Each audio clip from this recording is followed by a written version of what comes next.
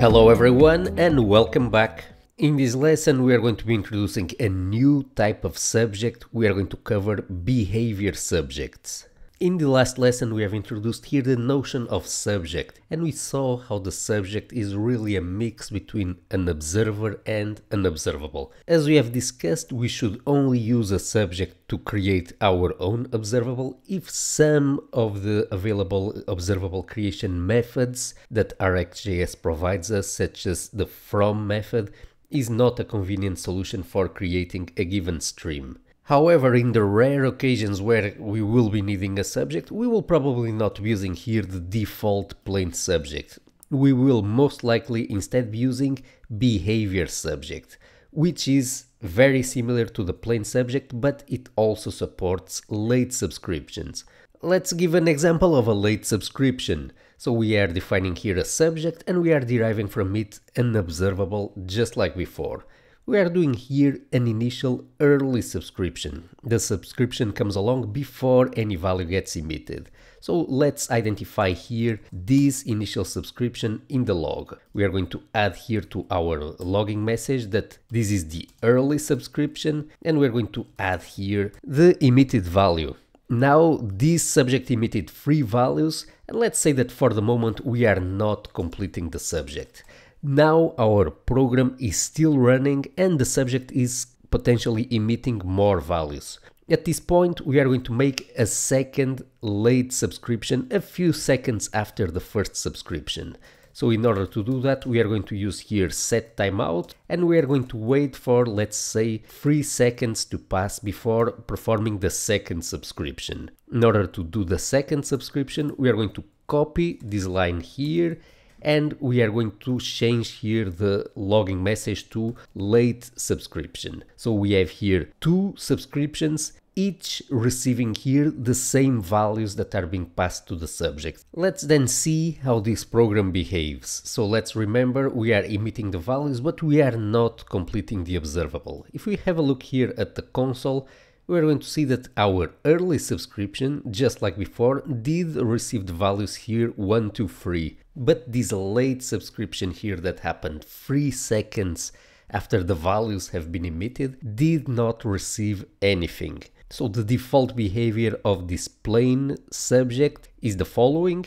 We are going to subscribe to the subject and we will receive new values that are made after the subscription, but we will not get access to the previously emitted values. This subject here by default has no memory. Now notice that if after the second subscription we do emit a new value, then that value is going to be caught by both subscribers. So if we now emit here the value 4, we are going to see that we still have here the early subscription receiving values 1, 2, 3, but then we will have both the early and the late subscriber receiving the value 4. This is because the value 4 was emitted after both subscriptions took place. The problem is that when we are writing asynchronous programs, we very often want our late subscribers to receive something from the observable. Typically, we want our late subscribers to receive the latest value emitted by the observable. Let's say, for example, that the observable corresponds to an HTTP request, and we have here a late subscriber to that HTTP request. Even though the subscription happened after the request has been completed and we got the response from the backend, we would still want to receive that value. We want to be able to write our program in a way that our logic still works independently of the timing of each subscription.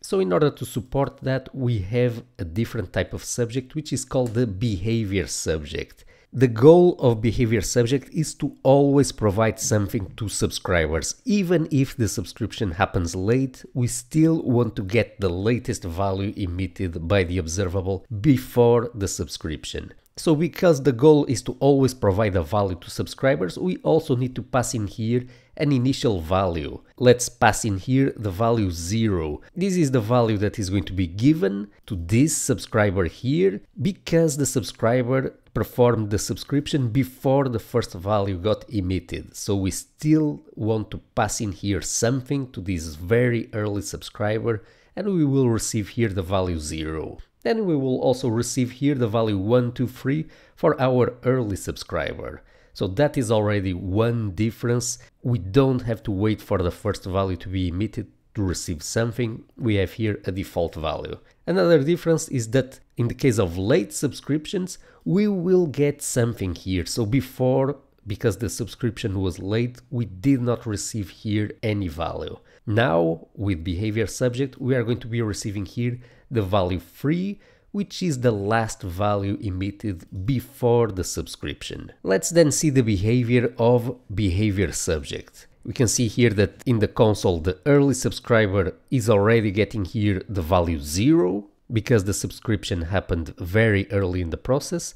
The early subscriber also got here the values 1, 2, 3, but then our late subscriber, unlike the case of the default subject, also got here some value, the value 3. Notice that if our behavior subject keeps emitting values here after the second subscription, then both subscribers will still keep receiving here the new values just like before. Now let's learn how behavior subject handles completion. So if the completion happens here before the second subscription takes place, then this late subscriber here will not receive any value.